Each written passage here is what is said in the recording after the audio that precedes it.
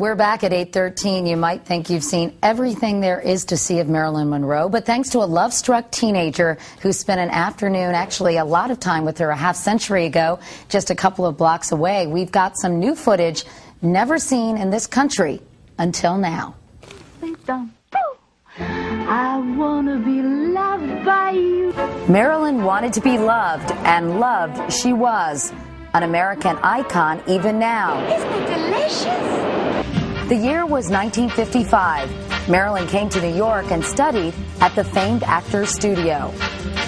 A 14-year-old boy from the Bronx named Peter Mangone donned a suit and tie and skipped school to catch a glance of the star outside her hotel. First came autographs and snapshots, and then magic. Heaven, I'm in heaven. Marilyn invited Peter along as she walked down Fifth Avenue, playing to his amateur camera. Long after their afternoon date, Peter went on to become a roller derby star and hairdresser to the stars. He thought the film had been lost forever until his brother found an old collection of movies in their father's home. Among them, this gem, Marilyn on the Streets of New York. Isn't it romance? Just as Peter remembered her. Peter Mangone, good morning. So nice to have you here. Thank you for having me. So you were obsessed with Marilyn Monroe pretty much when Beyond you were 14 belief. years old. Beyond belief. And you used to dress up in a suit or a coat and tie and hope to catch a glimpse of her when she was in New York City, right? Now that I'm older, I can tell the story. I used to really cut school. I used to get up every day and put on a shirt and tie because I read she was coming to New York to go to the Actors Studio and she was going to be at the Gladstone Hotel. And that was like, to me, I think it was either Sidney Skolsky or Earl Wilson had mentioned it.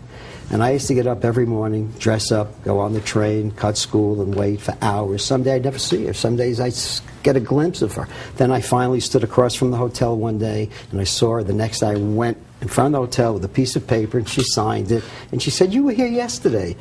She said, "You had a red tie on." She says, "Weren't you cold?" Because it was freezing. Aww.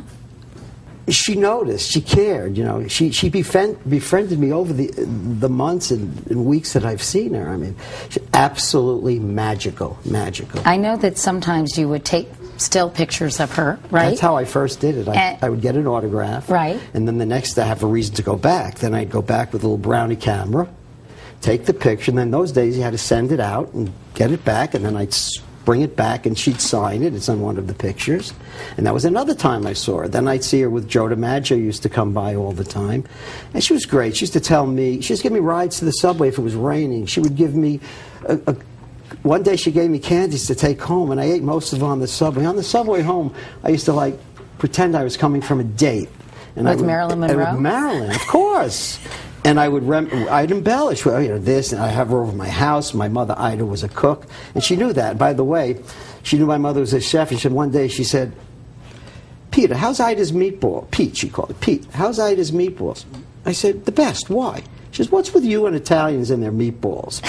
Every time I'm out with Joe, they talk more about meatballs than baseballs. It is so cute that you guys really became friends, and one day you had an 8mm camera with you. I snuck my brother's graduation gift out of the house, and I took it downtown. It was 1951. It was a wind-up Revere, and I'm walking backwards. Let's look at this tape as you're telling. Go ahead, you keep talking. Yeah, she comes out of the hotel, and you'll see she comes over to me and tells me she's going to go shopping and to come, and if you see the footage from the beginning, and that's it, and I spend the whole day. And the whole day she played with me like that. She obviously was working the camera in a serious way. They say, people that have filmed her, which I don't know, said no one captured her like the 14-year-old kid, because she wasn't threatened, she wasn't afraid. It wasn't going to be in the paper, so I got the real girl. She looks so carefree. Who are all those people around her? Giorgio is the gentleman that made the dress she's wearing. And on the other side is Milton Green, who had he was a partner in Marilyn Monroe Productions and has all of the fabulous film of Milton. What goes through your mind when you see that old film? First, when I thought I threw it out for 50 years, I walked down New York City. No, it was gone. To me, it was gone, burnt in the incinerator. And I said, how could I do that? And every place I went in the world, you see Marilyn here, you see Marilyn there. You can't get away from her. My brother called me one night, my brother Louis. And in fact, he worked here in the mailroom when this was taken. Yeah. So he says to me, Peter, guess what I found in Dad's house? What did you find, little watch? He said, no, I found Marilyn, and she never looked more beautiful. I said, what? I'm sleeping. I hung up. He called me back. I thought it was a dream, because in my mind, never to be seen again. So this is like, wow. What a treat. What a treat. Oh, yeah. I want to give you something. Really? Yes. This is the first print taken from the negative, and it was taken and done by Josh Green, who was Milton Green's son, who was in the movie. Right. And this is the first image taken, and this is for Katie. Oh, thank you so much, Peter. This is to Katie. One legend deserves another. Aw, you're sweet. Thank you so much for that. Daughter. I know you're big My fans. daughter Carrie is obsessed with Marilyn Monroe as well, and she has pictures of her all over her room. So we'll add this. Then I'm not the only one. This will be the centerpiece of the collection. Peter Mangone, thank you so much. Thank you so much for having me. And good luck with the film. And good luck to you. Thank you. And we'll be back with much more of Today right after this. Come back here, Peter.